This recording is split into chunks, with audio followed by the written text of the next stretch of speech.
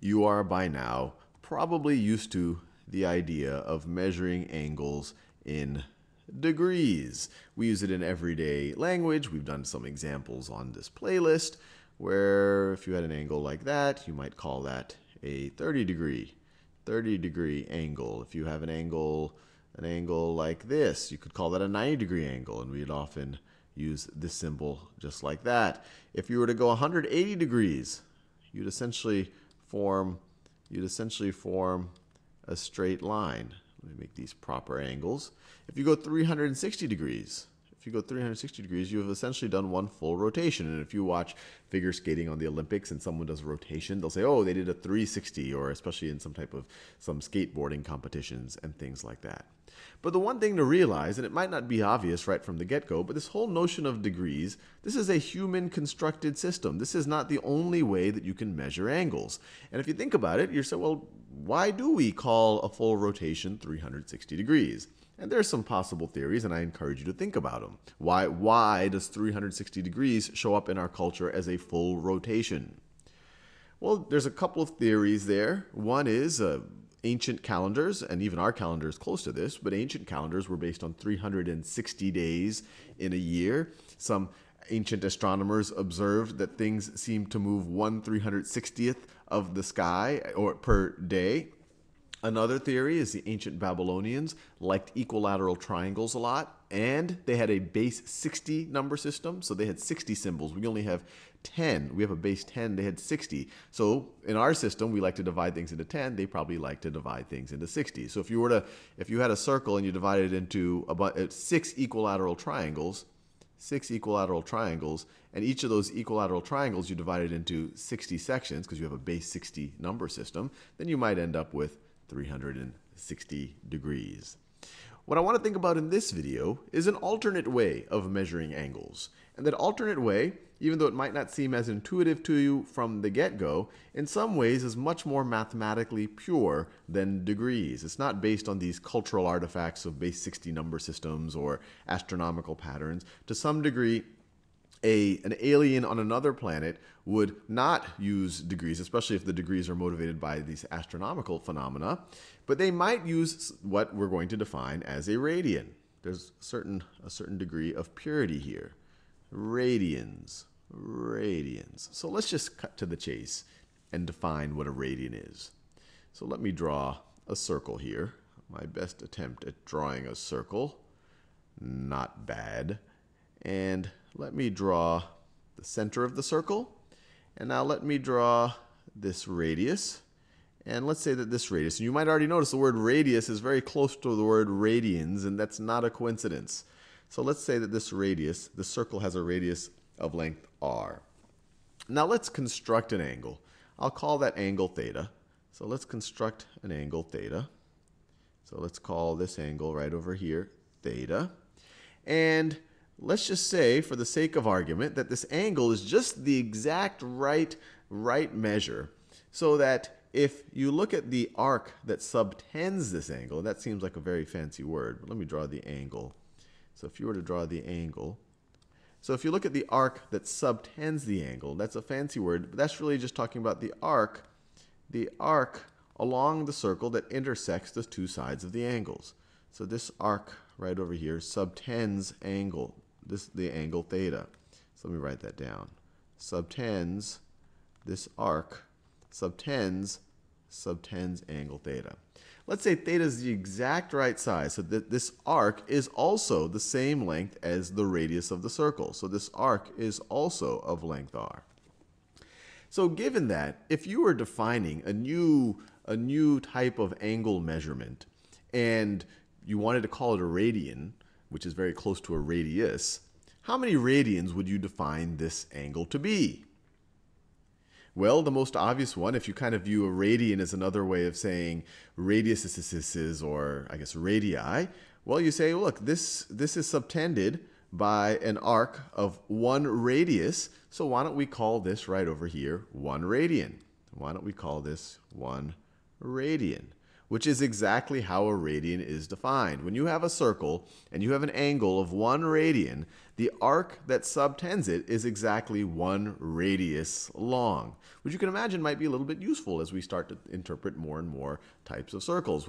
When you give it degrees, you have to do a little bit of math and think about the circumference and all of that to think about how many radiuses are subtending that angle. Here, the angle in radians tells you exactly the arc length that is subtending the angle. So let's do a couple of thought experiments here. So given that, what would be the angle in radians if we were to go, so let me draw another circle here. So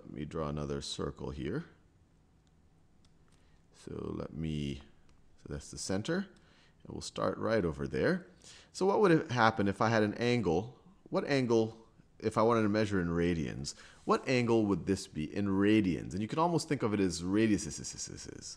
So what would that angle be? Going 1 full revolution in degrees, that would be 360 degrees. Based on this definition, what would this be in radians?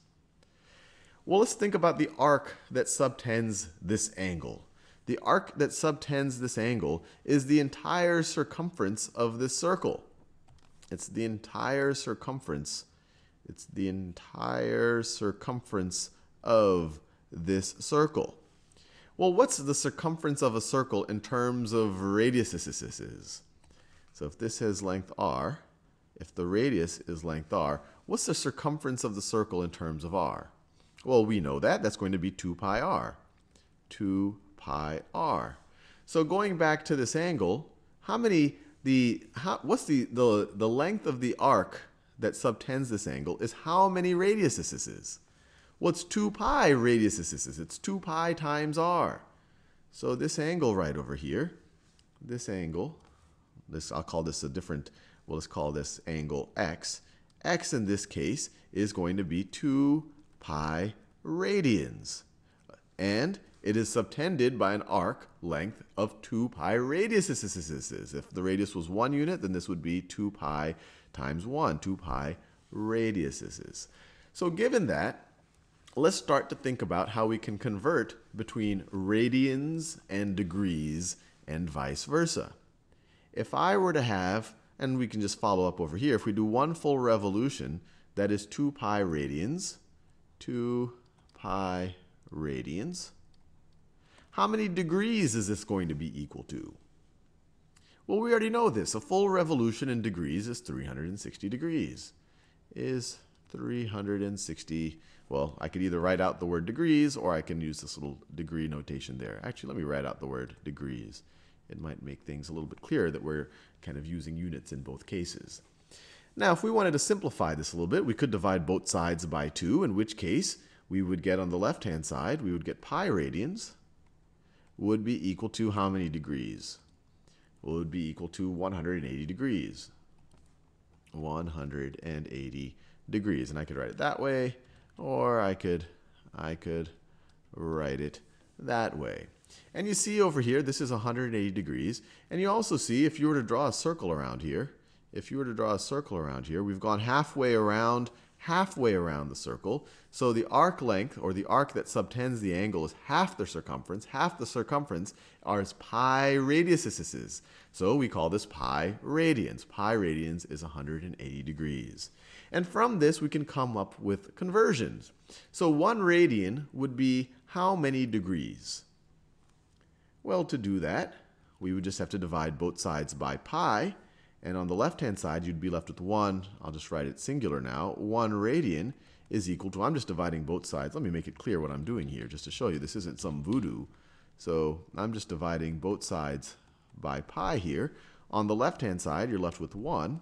And on the right-hand side, you're left with 180 over pi degrees. So 1 radian is equal to 180 over pi degrees, which is starting to make it an interesting way to convert them. Let's think about it the other way. If I were to have 1 degree, how many radians is that? Well, let's start off with, let me rewrite this thing over here. We said pi radians is equal to 180 degrees. 180 degrees. So now we want to think about 1 degree. So let's solve for 1 degree. 1 degree, we can divide both sides by 180. We are left with pi over 180 radians is equal to 1 degree. So pi over 180 radians is equal to 1 degree. This might seem confusing and daunting, and it was for me the first time I was exposed to it, especially because we're not exposed to this in our everyday life. But what we're going to see over the next few examples is that as long as we keep in mind this whole idea that 2 pi radians is equal to 360 degrees, or that pi radians is equal to 180 degrees, which is the two things that I do keep in my mind, we can always rederive these two things. You might say, hey, how do I remember if it's pi over 180 or 180 over pi to convert the two things? Well, just remember, which is hopefully intuitive, that 2 pi radians is equal to 360 degrees. And we'll work through a bunch of examples in the next video to just make sure that we're used to converting one way or the other.